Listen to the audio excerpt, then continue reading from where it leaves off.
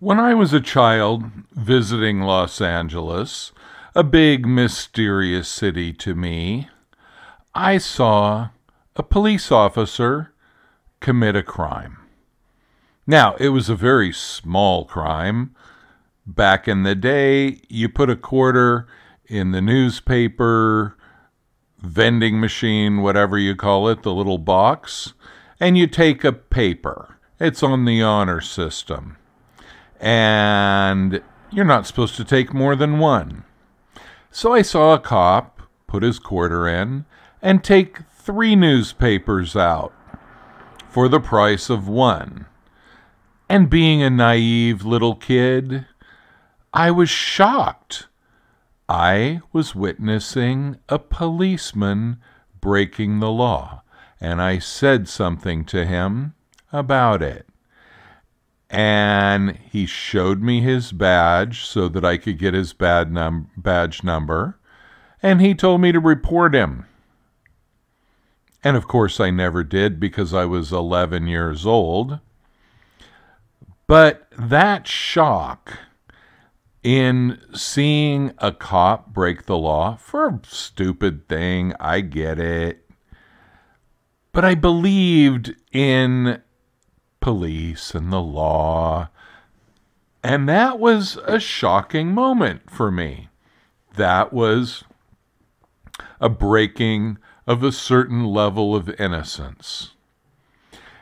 And now that I have become involved in this movement to bring awareness to the world about the cult of Scientology, I've seen the police not enforcing the law, selectively enforcing the law, showing favoritism to one side over another consistently.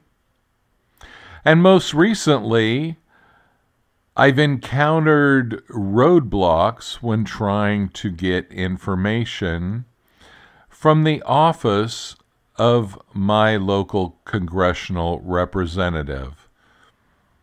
When it comes to Scientology, there's something weird in the air. There are procedures that are not being followed, official procedures. There are powerful people not taking action, or taking action against the good side, but ignoring the crimes of the evil side.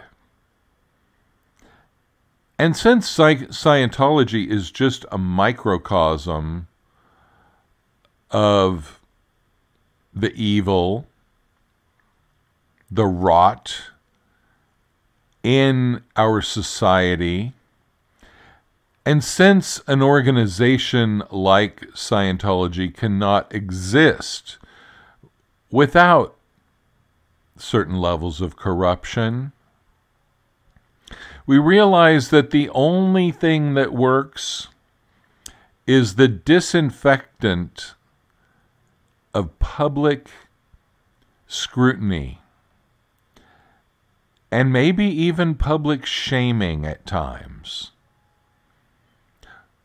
Now, it would be easy for it not to be this way. It would be easy for nobody have to do this kind of thing if police officers actually wanted to follow the law and if that was their interest. If politicians yearned to have an amazing country rather than the next step up the political ladder. If people really cared about each other, I know, what a naive dream, then amazing things could happen. And organizations like Scientology would be impossible to maintain in that environment. I believe the world is changing. I believe the internet is helping us to shine a light on people and organizations that have depended on our ignorance for their very survival. So the internet is making it impossible for organizations like Scientology and the corruption that backs up those organizations with either complicity or silence, which, let's face it, is also complicity. The internet is not good for Scientology and its backers.